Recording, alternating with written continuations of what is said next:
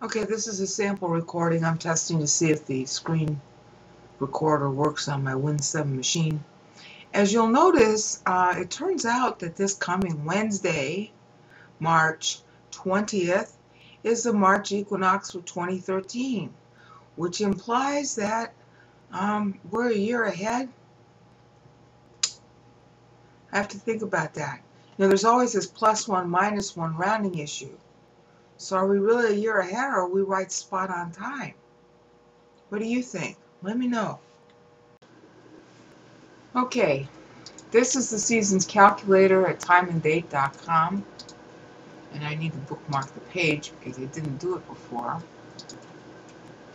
I'll stick it in Hebrew Study Tools for now. Okay, I'm at the section that seasons calculator, and down here you can set the years. Okay, it's set for 180 to 49 AD right now. Okay, and then down here at the bottom you can set the location. Okay, and I've got it set for Israel because that makes sense. And then here you set the years, and since they've reset the years, I'll just show you how to do it. 1 to 49. Okay, now they caution you, this is local mean time for Jerusalem, and they caution you that it's UTC, which is almost the same as Greenwich Mean Time, plus 2 hours and 21 minutes. Okay, it's using the Julian calendar, so I'm hoping for a consistency here. Okay, in the year that he died, according to the way we measure time, and we want to use that same measure to be consistent, because it's also consistent with both dates in the Veronic Roman AUC calendar. We're using 30 AD. Okay, and they're saying that that is occurring just after midnight, local to Israel. In other words, it would be considered what we call March 23rd on their calendar. They wouldn't call it March 23rd, they would call it 1 Nisan. Okay?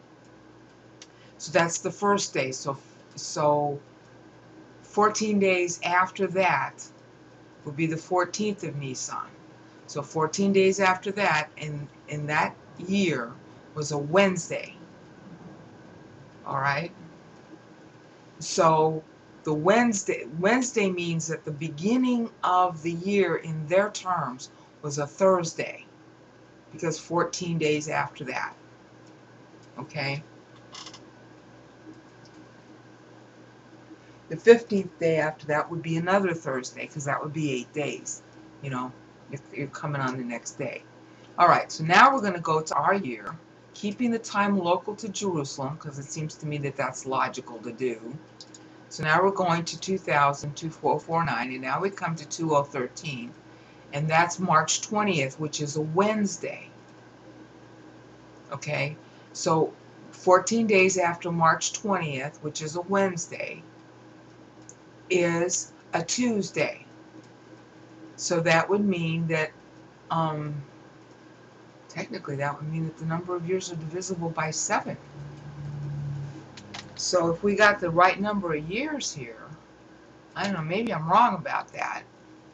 Okay, that's 1983 years difference. Let me go ahead and just do the math here. All right, if I divide that by 7, is that divisible by 7? No. Okay, so I'm having another brain fart. I always have a brain fart with this kind of calculation.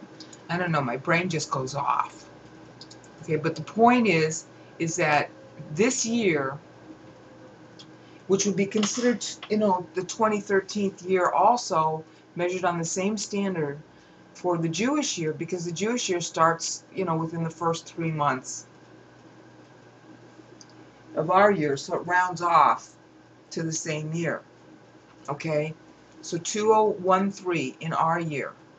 Okay, we're coming up therefore on a Tuesday. The following year, 2014, should also be a Wednesday. All right, and that's occurring, and this is where it gets tricky. This is occurring before sundown this year, but this is occurring after sundown Israel time. So they would call that March 21.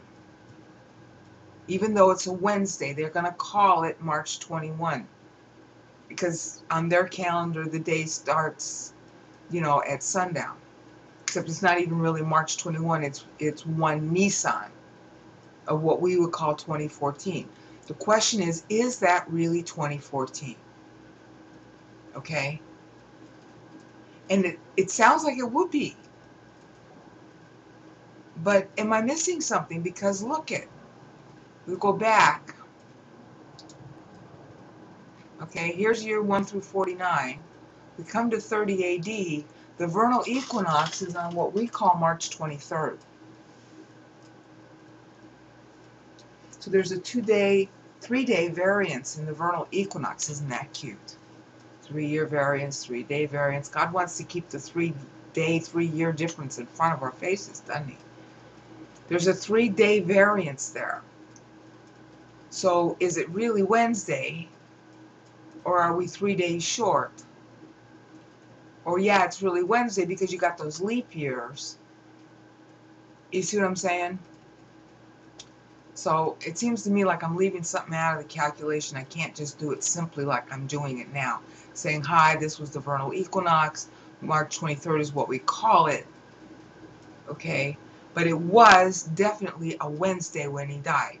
2 weeks later, after this date right here highlighted. Okay? So